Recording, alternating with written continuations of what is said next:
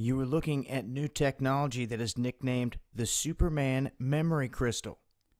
This storage device is made of nanostructured glass, and they're saying that it can archive 360 terabytes worth of information and store it for billions of years.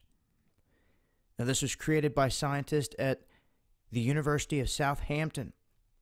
They were using this femtosecond laser writing, infusing this quartz coin, as you can see here, and it can withstand up to 350 degrees Fahrenheit. So they explain it as it is encoded with files in 5 dimensions, saying that it has size, orientation, plus 3-dimensional position of the nanostructure. And the writing is done ultra fast with intense pulses of light.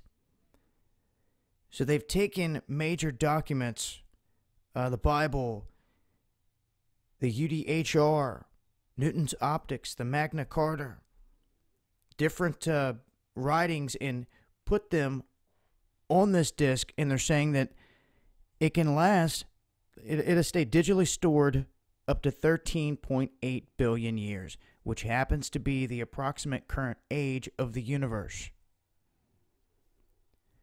So, pretty interesting to know that they can store that much data for that long on what you're seeing right here. I'll leave a link with more information. It's been Dabu7.